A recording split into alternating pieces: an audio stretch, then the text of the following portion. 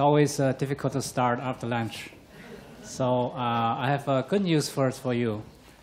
Because 2 days ago, I went to the DS Award. There's a cocktail.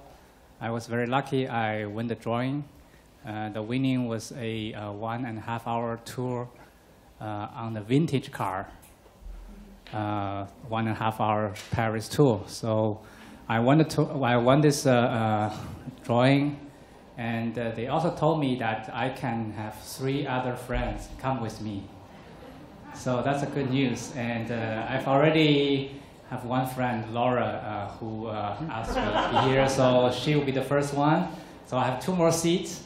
I guess after my talk, whoever comes to me first, the first 2 persons will have this also a luck I want to share with you guys. And 1.5-hour tour starts tomorrow at 11. So if the time is convenient for you, tomorrow 11, and I can give you the detail later on.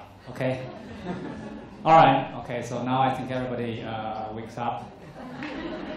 Today, my talk, here's the topic. You can see that.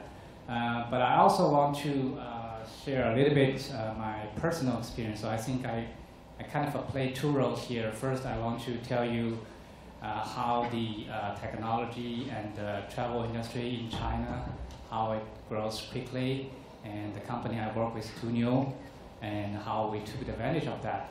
But second, I think as a person, I also witnessed the growth of China because I think my experience might be helpful for you guys. I actually went to college in US, and I worked in US for 10 years. So I can understand how Western people work and think and live. And then I went back to China in 2004, and I joined a big company. That time it's not very big, but now it's very big. It's Alibaba. So I worked for Alibaba for about 8 years. I witnessed Alibaba quick growth, and then later on I left Alibaba. I joined a startup, and but almost 3 years ago I joined Tunio.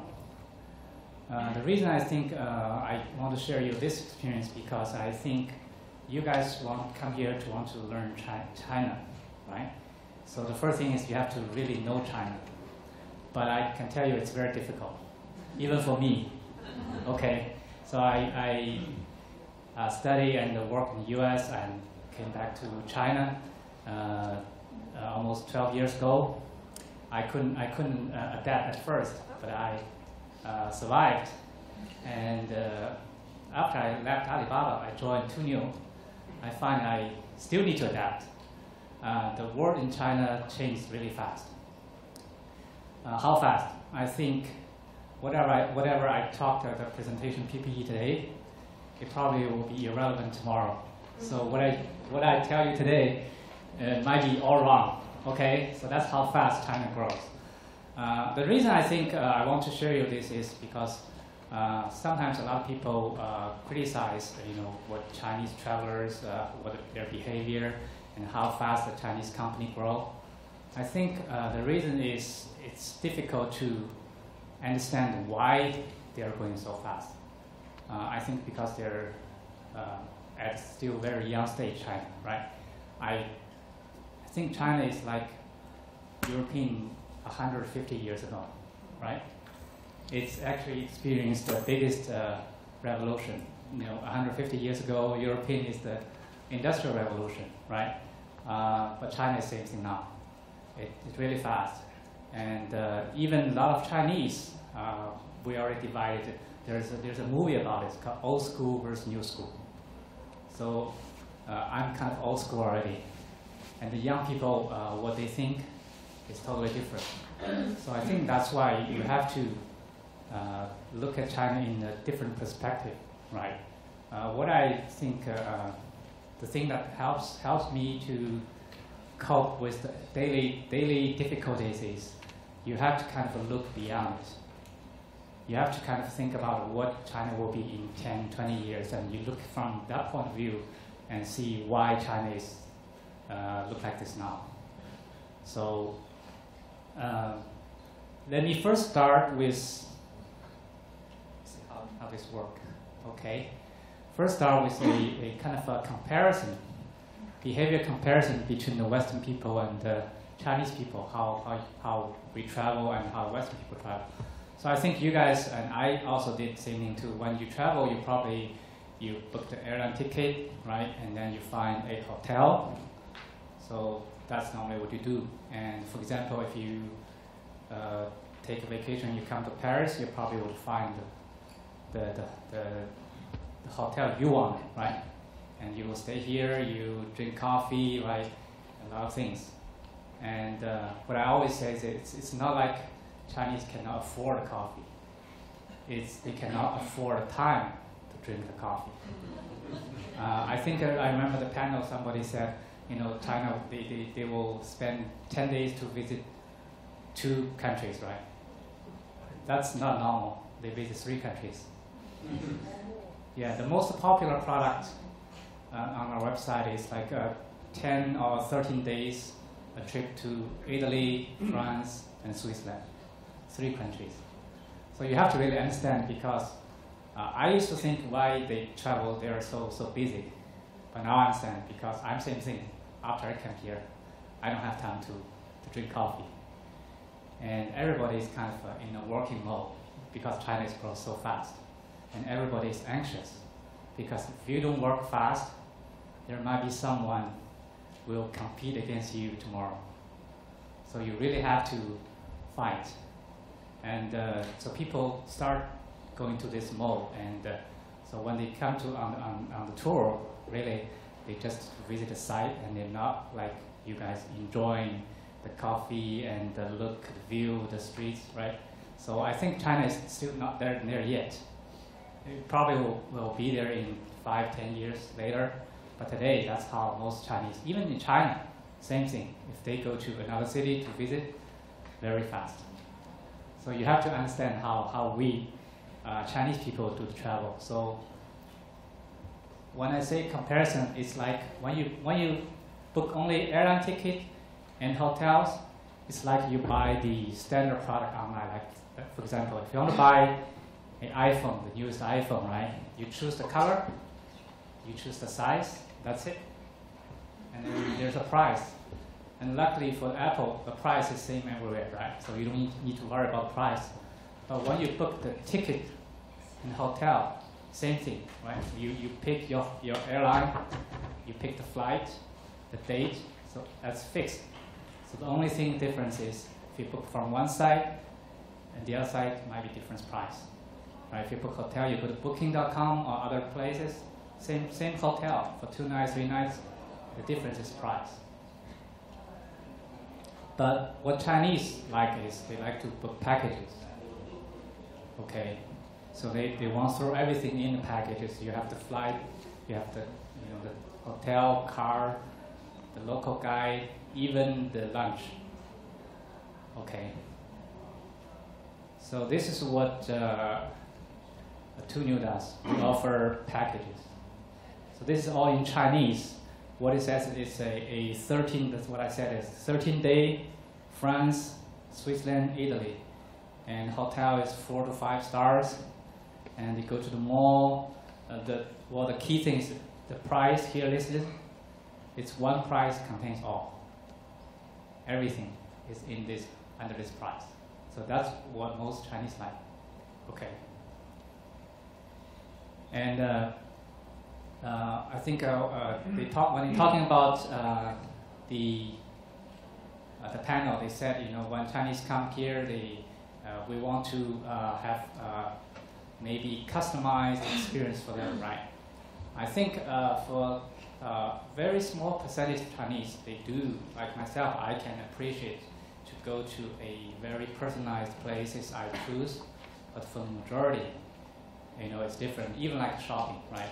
I remember one panelist said, everybody goes to Lafayette, right? Why don't go to another places? And same thing for me, like on my WeChat, my colleagues send me a long list of shopping with the images because they buy those things. I don't know what it is, so I have to ask them to give me the picture. So I have a long list. And I go to the shop, I give them the list, they pick things for me, and they say like 30 minutes, 6 minutes, whatever, finish, that's it for me. But look at it the other ways.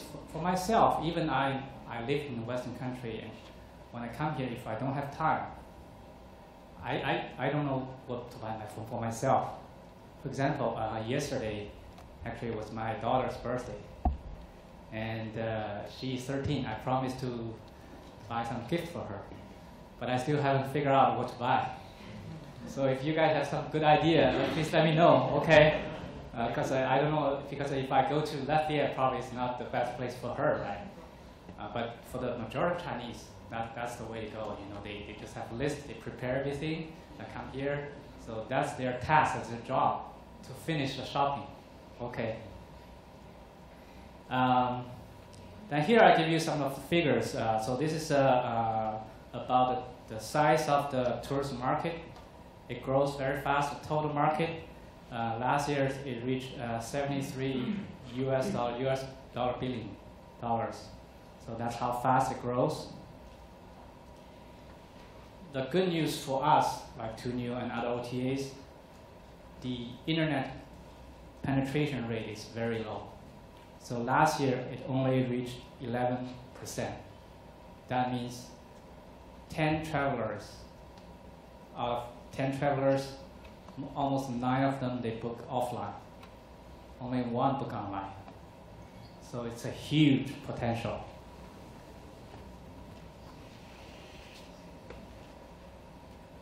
The other thing is, yeah. Sorry to interrupt, can I ask a question? So does it mean that, because maybe, and you say obviously that Western people and Chinese people, we don't book holidays the same way, does that mean that still the power, the impact of offline travel agencies is still very strong in China? Is that what it means? Yes, actually, because if you look at most of the travel, they're the ages. Older people are right now is the majority, like in the 50s and 60s, because first they have the money and second they have the time. Okay, the young people, the 40s, the 30s, actually don't have the time. So they have the time. They're probably right now is the biggest category. So, but they still like to book the travel offline. But the trend is actually grows very fast. You can see the percentage here actually grows. And especially in the first tier cities, a lot of stores are closing. So it's domestic travel plus international? Yes, okay. Yes. Yeah, both domestic and international. Okay. Thank you. Okay. And then we look at beyond the first tier cities. So here you can see the color. The yellow ones are the biggest three, most popular places. The top one is the Beijing, the middle one is Shanghai, and the bottom one is Canton. So that, what it says is, in these 3 places, more than 10% of people travel outbound international wise. But for the rest of them, less than 10%. Okay, so that means there's a huge potential for people who want to go abroad. But thanks for the mobile. Actually, what we see is 5 years ago, for people who live in the countryside, in the remote areas, they don't have access to the internet 5 years ago. But now everybody can access internet through 3G, 4G. So what they read on WeChat is the same thing I read on WeChat. So that's the power, the information. So they already know that in China, if you go to Southeast Asia, it's cheaper than to China. Sanya is a popular island city. It's cheaper to go outside and stay in China. That information wasn't available 5 years ago, but now everybody knows. So the mobile really helps. And because of this fact, Tuniu, we actually opened. This is I think the last month's number. We have more than 170 local offices in China. This is where we are, because we realize there's a huge potential in China. And for people who want to go to China, I definitely strongly suggest you look at not just the first tier cities, but the second, third, and even the fifth tier cities. And they have the buying power. They have the information now, but they don't have the product. Especially travel product, they don't have it. Okay. This number you guys probably already know that the last year China already have 620 million mobile users. Okay. I want to tell you a surprising fact that we Tuniu started our mobile strategy just 2 years ago. I joined Tuniu in 2013. When I joined, we don't have our app, we don't have our mobile traffic, nothing. End of 2013, Tuniu has 0% traffic from mobile. But today, just 2 years later, 70% of orders coming from the mobile, only 30% from PC. Okay, so this is the power of the mobile growth in China. We were also surprised by ourselves. Yeah, because we thought people, if you book just a hotel, it makes sense you book on an iPhone, on cell phone. But if you want to book a package, why do you want to go use the cell phone, right? The PC screen is bigger. But nevertheless, that's the result, because people start to use phone, and phones are getting bigger and bigger now, right? And here I want to show you some of the mobile promotion we did. May be helpful, but I think every company has their own strategy in China. On the mobile side, basically, right now we already have over 500 million downloads in apps. Okay. First, you do the mobile SEM. You probably already heard of it. But this is actually pretty important in China, because on the PC side, it's dominated by Baidu. Right? So the pricing of advertising online on the PC side is very, very expensive. But on the mobile side, it's not dominated by one player. So it's a lot cheaper, and still some people are using the mobile's the HTML page, H5 order, right? And I can show you that how successful compared to our competitors. The lower two lines are our competitors' graph. We have a much bigger percentage of orders coming from the SEM, the mobile SEM. Okay, and second is the web promotion. So basically, we try to occupy most of the browsers, have a place there. And that's how that's a Chinese thing, right? So you have to put your icon in the start page of a browser, so people might accidentally click on it.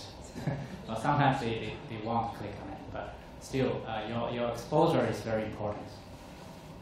You try to tell people that, okay, you're there. And on the app promotion, we actually very put a lot of resources on it, especially on the iOS, because I think yesterday somebody showed iOS, the buying power of people who are using the iPhone is much bigger than using the Android, and we find the same thing too.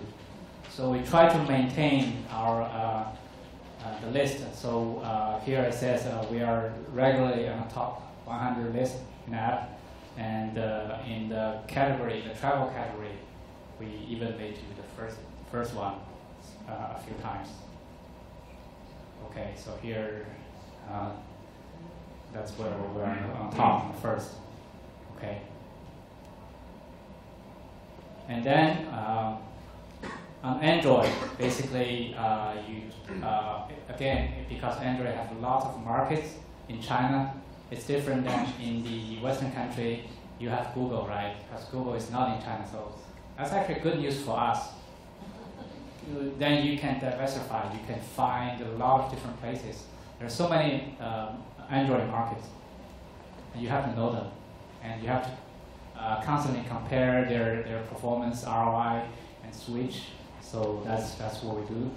And also offline, you can work with the cell phone companies to pre-install your app, and that's also very important in China.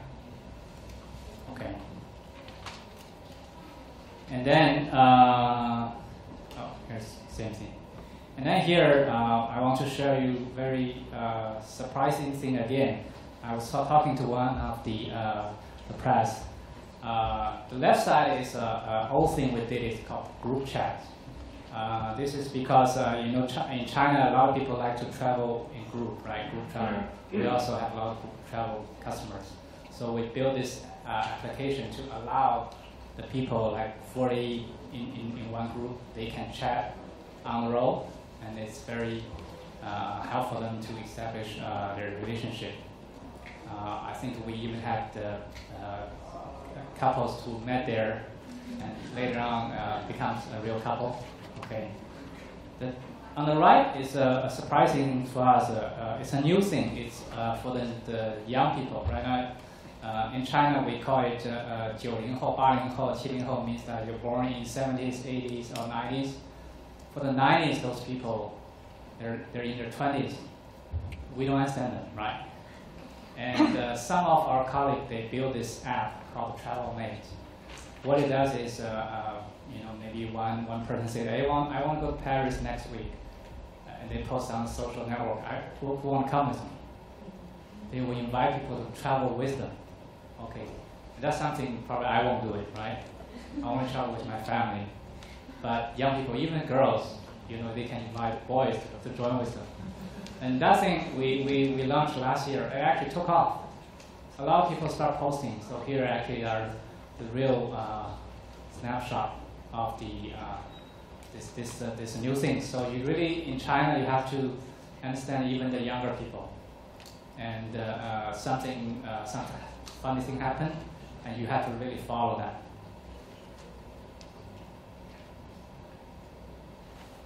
Okay.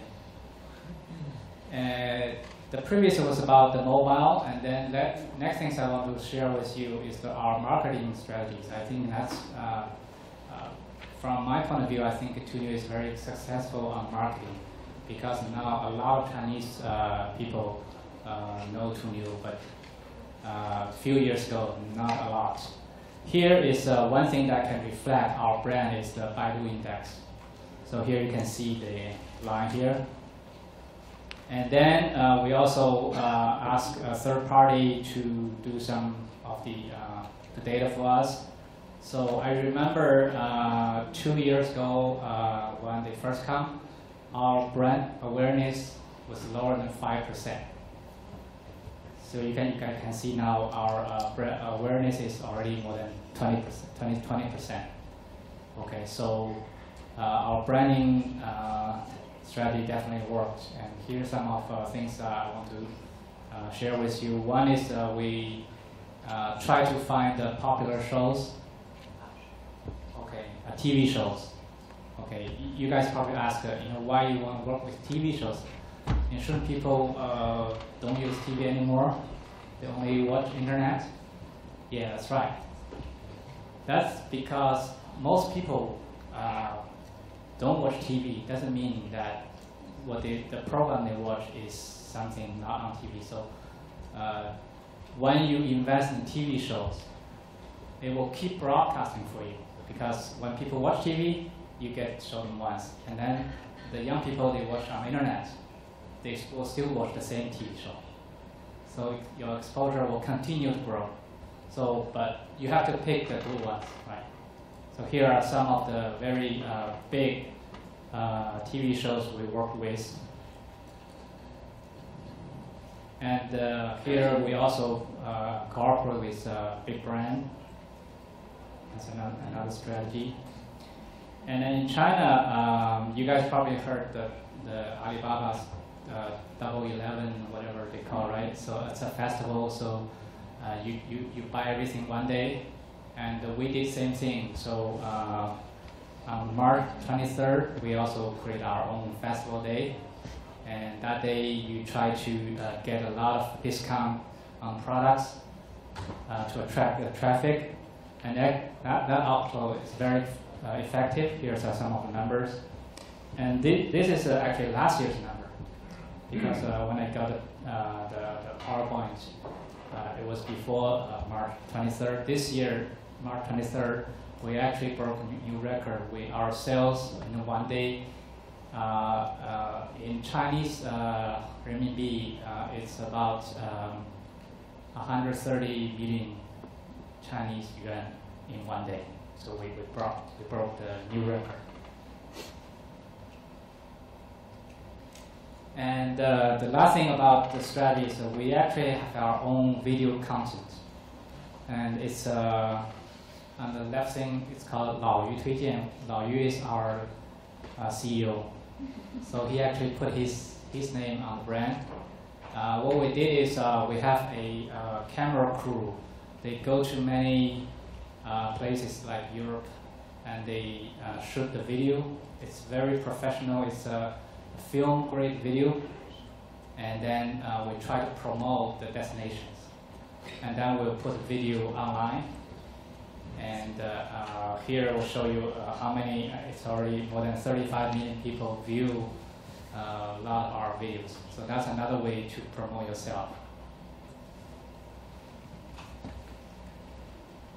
Okay.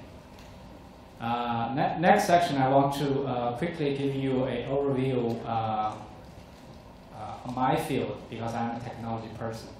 I think the technology did change the travel industry a lot in several ways. First thing is we actually invent this model called Air plus Domestic Tour. Here is how it works. It's like a group travel. Chinese people like group, older people like group travel.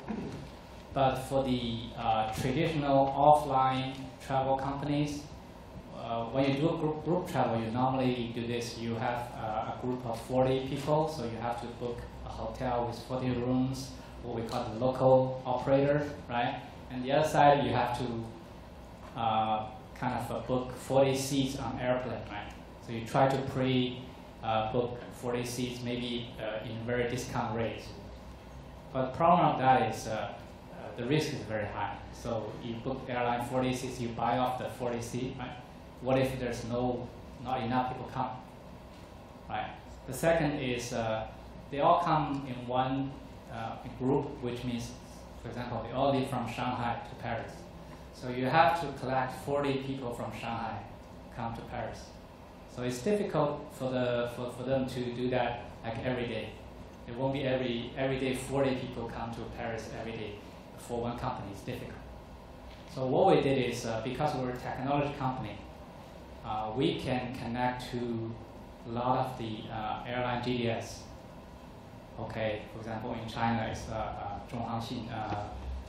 We can get we call it the regular airline tickets, not through the group tickets.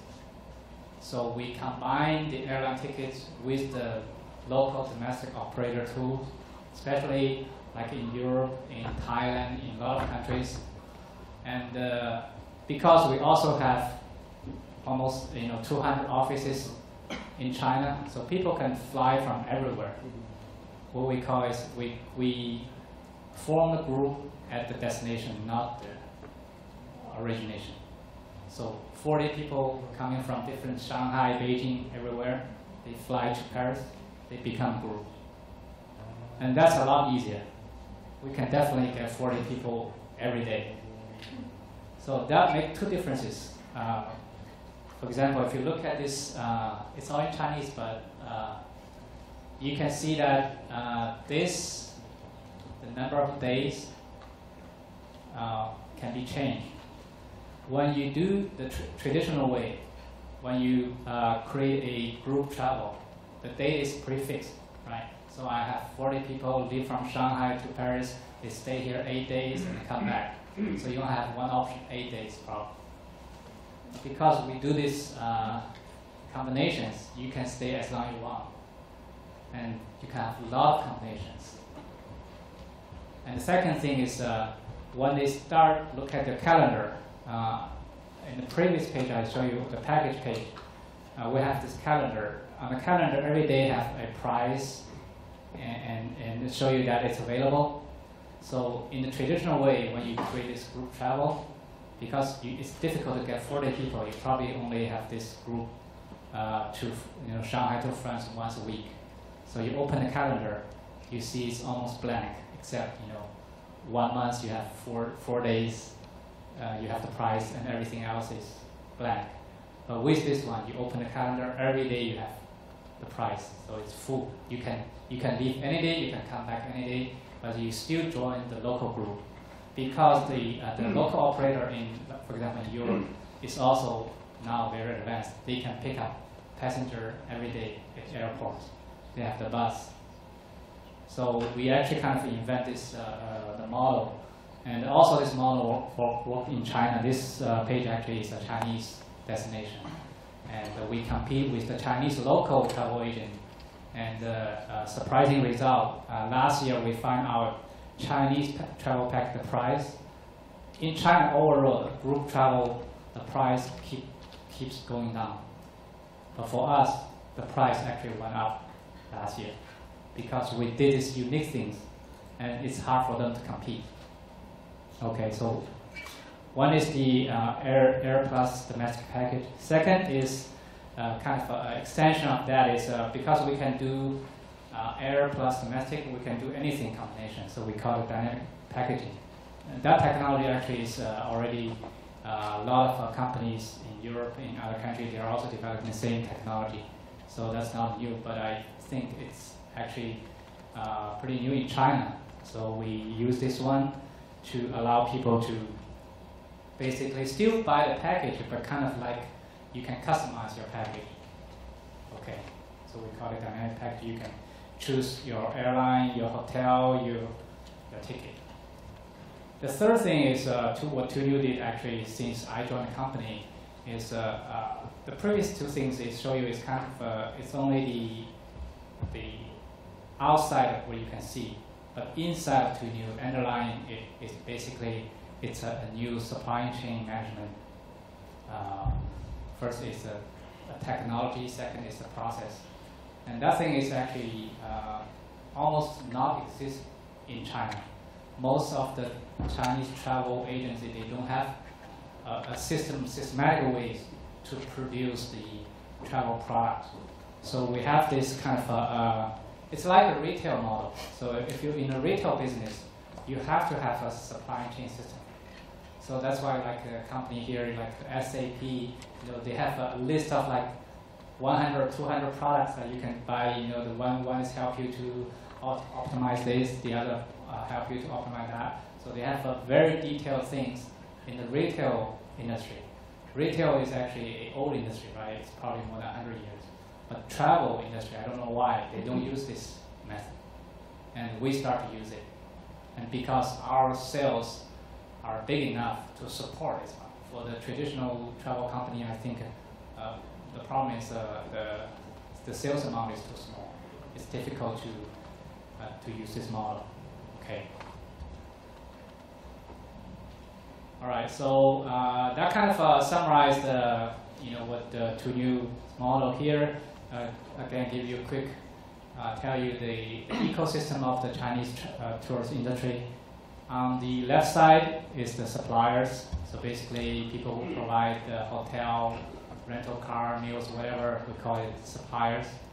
And then the middle one on the top is the B2B. Some big company will kind of become a distributor. They will get the resource from suppliers and sell to the right side. And the bottom is the travel agency, similar. Then is the B2C, online B2C.